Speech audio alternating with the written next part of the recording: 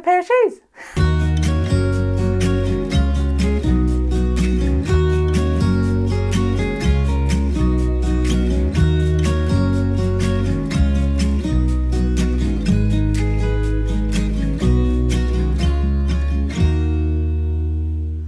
Hiya, it's Wendy here again from Toonpish Crafts, and I hope you're doing okay. Today, I don't know if you saw a few weeks ago that I did a resin review on the Resincolour Deep Casting Resin. And I put it in the shoe mould, this one, that I have actually put the bow in, and I put it in the pressure pot. Now I ran out of resin, so I couldn't do it again, not in the pressure pot, if you see what I mean. Now, a lot of people don't have pressure pots. I didn't have one for a long time, and that's completely understandable. Why would you spend out for something when you don't necessarily need it? Well, I don't think this product needs a pressure pot. And I did say in that video that I'd wish I had some more to try it without the pressure pot. Well, Resincolour saw that and they said, try it again. So they gave me another lot to try. So I'm going to do it again. Shoe mould without the pressure pot. So this is Customcast Deepcast Casting Resin from Resincolour, as I did in the previous video with the shoe, and I'll link that just above. I've already done the UV resin bow, as you can see there, and I've followed the directions for mixing the resin up, and I'm just going to pour it in quite slowly so that I don't add bubbles to it. And as before, the shoe mould decides to flay out, so I'm going to peg it up to stop it from falling apart. So I'll fill up the mould to the top. Now I do leave a little room at the top of this because I need to move it over to the back of my worktop so it's not in my way. So I top it up once it's in position for a box to go over the top to keep it safe for the next 72 hours. So what with work and everything, it was 4 days later before I could get back into my craft room and get on with this project. And I'm just showing you, though it has shrunk back, it hasn't shrunk back as much as it did when it was in the pressure pot. So I'm going to take the peg off and the little plastic stick out from the centre. And I realised that now I've got a hole and that needs to be filled. So when I'm going to do the next layer or the last layer on the shoe, I'm going to have to fill that hole as well. Now, a couple of people actually said that it would look good with a holographic colour in the base of the shoe rather than the black. So I thought this time that's what we're going to have to go for, the holographic film. And as luck would have it, I have another shoe that I can use as a template to cut round to get the shape that I need for the holographic film. Wonders will never cease, eh? So I'm just scoring around the outside of the shoe, obviously not touching the shoe, trying not to scratch the shoe in any way, so that I know where to cut with my scissors. As usual, I've speeded quite a lot of this up for you so that you don't have to sit through the mundane parts, and it's a little bit more interesting to watch, I'm hoping.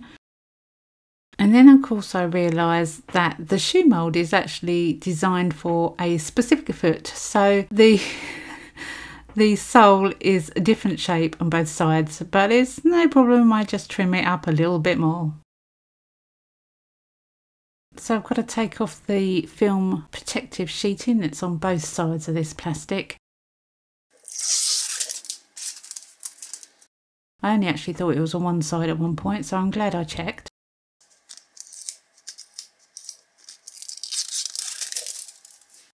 I'm just deciding which side to use, the golden side or the blue side, and I think I prefer the blue, so that's the side I'm going to go for. Checking it fits. Now this resin is Vista 1, it's a new resin to Vista, it's a 1:1 ratio, and I thought I'd give it a little go in the top of this shoe, not for any other reasons other than the fact that I really want to try this one out, and I will be doing more with this resin to give it a good try at a later date, but for the moment I have it, I wanted to try it, and that's what I decided to do. So I'm pouring a little bit on the top of the shoe just to cover the surface and the heel as well, and I also need to put the micro brush down into the hole to fill that up as well. And then I'm going to lay the film on top and try to do it in a way that it doesn't get any air trapped underneath it. And not forgetting the little circle to go in the heel. Again, try not to get any air underneath it. and filling it up.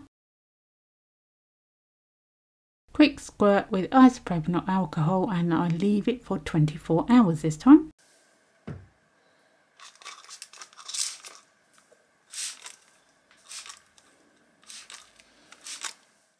Okay, so another 24 hours later, and now I can actually demould the shoe and have a look.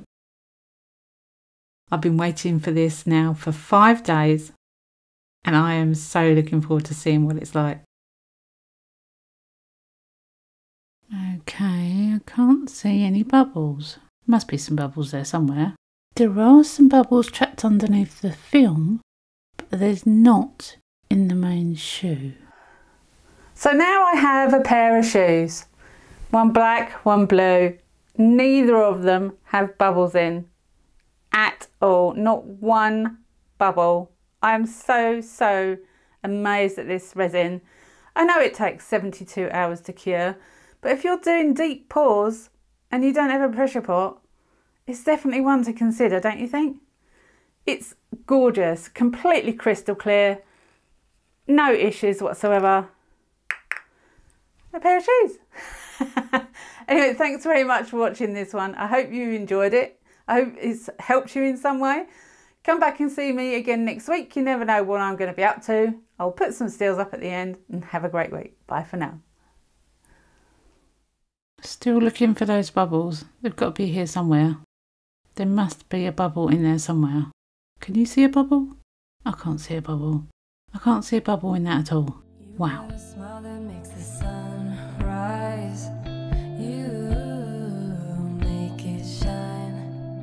But I can see that you don't realize, and that's what made me fall in love. 'Cause you